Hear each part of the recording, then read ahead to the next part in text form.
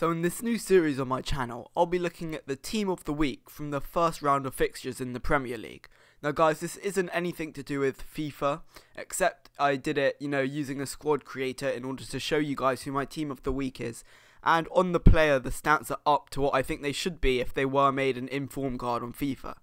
They aren't actually informed, guys, these are just my opinions on the players that stood out for me in the first round of fixtures. Now, let's start in goal, and we have David De Gea. Now, I think that if he wasn't in goal, Man United would have lost to Everton by more than just one goal. He made a few really great saves, and I thought that he kept them in the game for most of it until, unfortunately, he conceded from the header. Now, in the left-back position, we have John Risa. He provided the first assist for Damien Duff's goal against Norwich, which was a 60-yard ball, I think. It was amazing. If you guys haven't seen it, you should watch it. And he also just generally had a really good performance. And so the first centre-back is Chico, the Spanish Swansea player who just joined. I think he made the most number of blocks or interceptions or something this week. But, he basically just kept QPR out of the Swansea penalty box. Now, the next centre-back, I had trouble choosing from Jagielka and Distin. But I chose Distin overall because I just thought he had a really calm game. He seemed so composed, relaxed. He kept Man United quiet so well, which is so hard to do. In the right back position we have Ivanovic. He had a really well taken goal and he just had an all round solid performance. Moving on to his Chelsea teammate now in the left wing position we have Eden Hazard. I mean, lots of people after his Community Shield appearance were thinking that, he's not going to succeed in England. But I think he showed that he's got so much power and pace, and he got 2 assists in the game against Wigan, which is why I put him in my team for the week. The next player is Samir Nasri. He looked great the whole game. He helped to win the penalty with his cheeky flick to David Silva, and then he scored the winning goal, and he just looked great all game.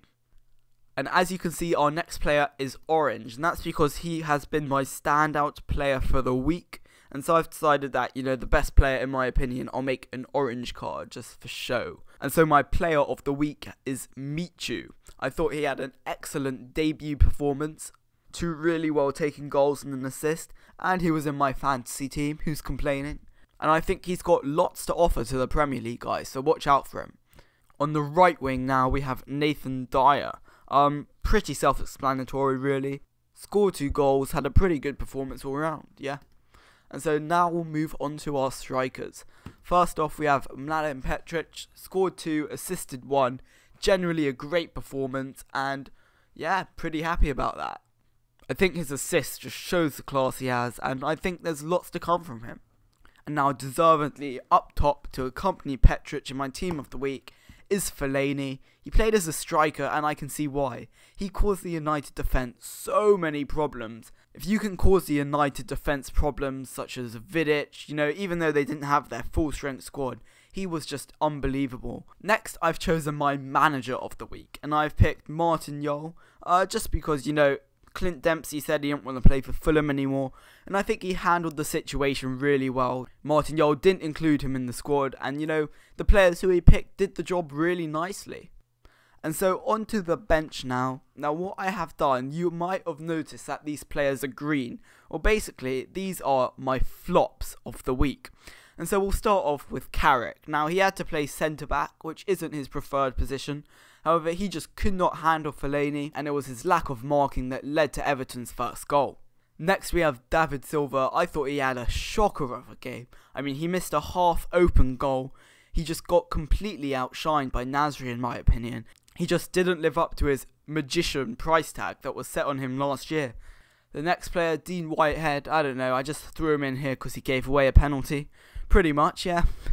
The next player, Onuoho, QPR had an absolute shocker, so I thought I had to have at least a QPR defender in here, and I chose him mostly because he gave the ball away for Swansea's 5th goal, and he just didn't look that great overall. Olivier Giroud makes a cut of flops because it was his debut, and he missed an absolutely great chance to put Arsenal ahead and to win the game. I mean, I hate to say this, guys, but Van Persie would have scored it. Luis Suarez is next up, and he just had an awful game. As you can see here, I made him have 59 shooting, because it seemed as if he couldn't shoot for shit in the latest game. I mean, he practically missed an open goal with that header. To be fair to him, he seemed really sharp all round. He had great play, his dribbling was superb. However, he just couldn't shoot. Finally on my list of flops this week is Federici. He had the most clean sheets in the championship. However, he conceded a really soft goal this week by just diving over it.